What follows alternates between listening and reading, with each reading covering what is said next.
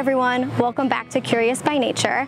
I'm Nicole, and this week Donna's been sharing with us all about the museum's collection. Today she's going to tell us more about how the museum preserves its collection. Let's see what she has. Hi everybody, I'm Dawn. I'm at the collections facility for the Chicago Academy of Sciences Peggy Notebaert Nature Museum. Today I'm going to talk with you about how we prepare some of our specimens and why good preparation leads into long-term preservation. I've opened up a drawer of long-tailed weasels, which are adorbs. Here we go. Long-tailed weasels. Now this is a species that's very common in Illinois, in fact across North America really. This particular one, again, we've got our scientific labels that tell us what it is, where it was collected, and when it was collected.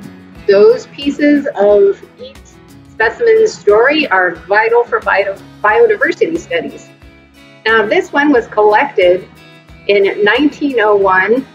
You also have to be very good at reading historic handwriting because that can get a little tricky sometimes.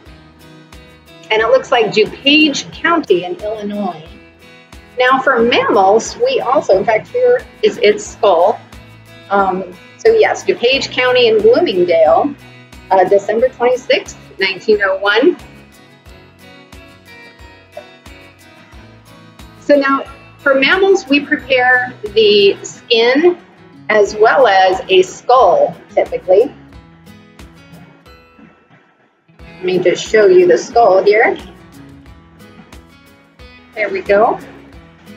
Now, both of these are really important for scientific study and understanding each species and how it differs from other species. But in order to have specimens at all for study, whether it's an artistic understanding or a scientific understanding, we need to preserve the specimen. How do we do that? Well, when we have a brand new specimen, we have to take everything out from the inside. So we make an incision, typically down its belly, and we have to take out anything that's going to rot away. So now, why do we do that? That sounds kind of gross, right? Well, let me ask you this. Who here has ever left a banana out for way too long on their kitchen counter? What happens to it? It's all gross and smelly and black and kind of weepy and starts oozing all over your counter. Now, if parents out there, if you are game for a little scientific experiment, you could set one in a container where it doesn't ooze all over your kitchen counter and see what happens. This is why we do taxidermy. We don't want anything like that in our collection. We have to take out everything that would rot so that we can preserve the skin, the hide, and skeletal parts forever, hopefully. This one's been preserved since 1901. We have some in our specimen collection from the 1830s, believe it or not. And there are collections that have specimens from even farther back than that. But good taxidermy takes practice. Now this one, you can see it has a little bit of white in there. That's the cotton poking through. Now this form is called a study skin. This is how most of our bird and mammal scientific specimens are prepared, as a study skin. Just a moment, I'll show you another preparation style. Well, why do we prepare them like this? So you can see they fit in a drawer.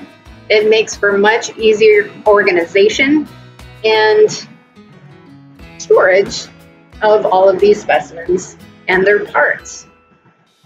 All right, now let's take a look at one of the other forms of taxidermy that we do. This is called a display mount. Now, display mounts look a lot different than a study skin, don't they? Display mounts illustrate a behavior of that species. Now, here we have a northern harrier, which is a member of the hawk family, and Display mounts are often used in exhibits. You can see that this one was taxidermied and placed in a mount position with what looks like a little vole that it had just caught. It's illustrating a big behavior, or one of the main behaviors of this species.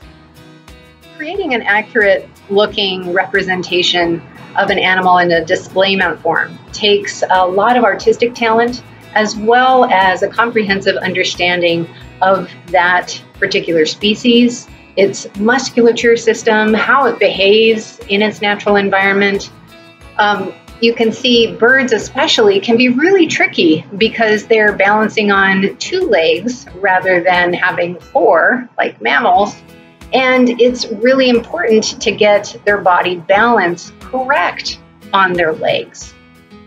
And you can see a lot more behind. So thank you, and I hope you'll join us again. That's our episode for today. Thank you so much for joining us. We really hope you enjoyed this behind the scenes peek at the collection with Dawn. Be sure to leave any questions in the comments below and subscribe so you never miss an episode. See you next time on Curious by Nature.